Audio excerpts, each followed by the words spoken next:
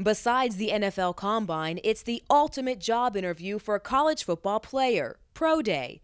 And on this day, 26 NFL teams, represented by various coaches and scouts, were on hand at TCU to watch 20 players try to prove why they should be drafted.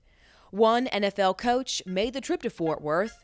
The San Francisco 49ers' new head coach Jim Harbaugh says he wanted to see in person what the Horned Frogs had to offer.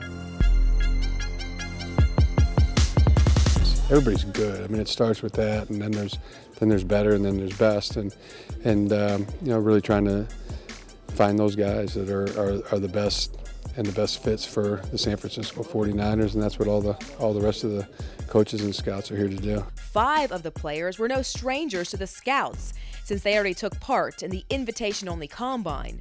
One of those was quarterback Andy Dalton, who told me working out with his own receivers was the nicest change from the combine. I mean, I've got the guys that I've been throwing to for a long time. I guess that's the big thing with out here throwing. I got to throw a little bit more today than I did at the combine too, just because you don't get to throw as many balls as you think. So, you know, it's good to be back here. For others, this was their one chance to impress scouts. Center Jake Kirkpatrick, who was named this season's best center in Division I football, was excited to show off what he has to offer. This is my shot to prove to the teams that were out here and show them that I got some athletic ability. The players say this workout is a whole new experience because when they came to TCU, they chose to come here.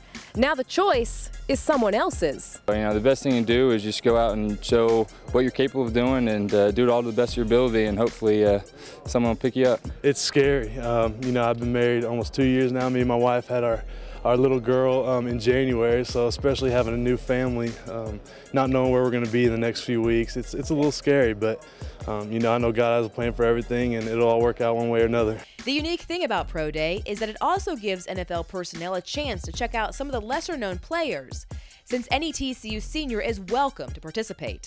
Trying to, you know, cover every opportunity to evaluate these youngsters, and definitely always trying to look for the diamond in the rough, so to speak, but you know, also the diamonds like, you know, Andy and some of the other guys.